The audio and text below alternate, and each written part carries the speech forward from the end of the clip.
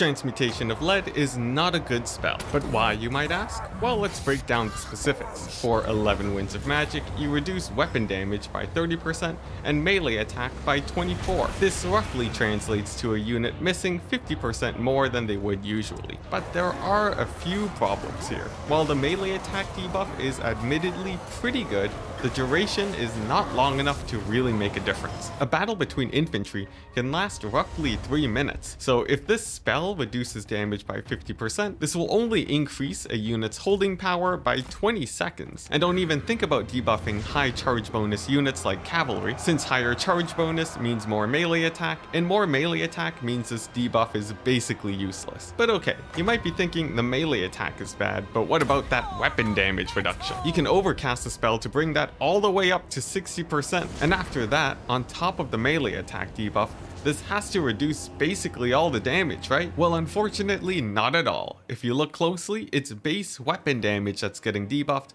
not armor piercing damage. And here's the thing, if you have a unit with a lot of normal damage, attacking a unit with 70 armor or more, about half of their damage is still going to be armor piercing, which means in even average situations, Transmutation of Lead upgraded will only give a 30% reduction off that weapon damage hit. This goes down all the way to 15% when you normally cast it. But you should know this isn't the only spell with this problem. Basically all buff and debuff spells will not get their value back if you just throw it on a unit. Jade Shield doesn't last long enough, Might of Heaven is far too expensive for a single target, Frost Blades also doesn't last long enough, and the list goes on and on and on. In general, most buff and debuff spells should have their duration tripled if they are to be even remotely viable. But for now, at least some serve a niche purpose for debuffing single entities and for triggering the faction passive if the spell is cheap enough. Of course, this doesn't apply to Transmutation of Lead, and that's why it's not very good. Now, I like making short content, but that means a lot gets cut. If you want to see extra tips and also behind the scenes content, you can become a member using the link in the description.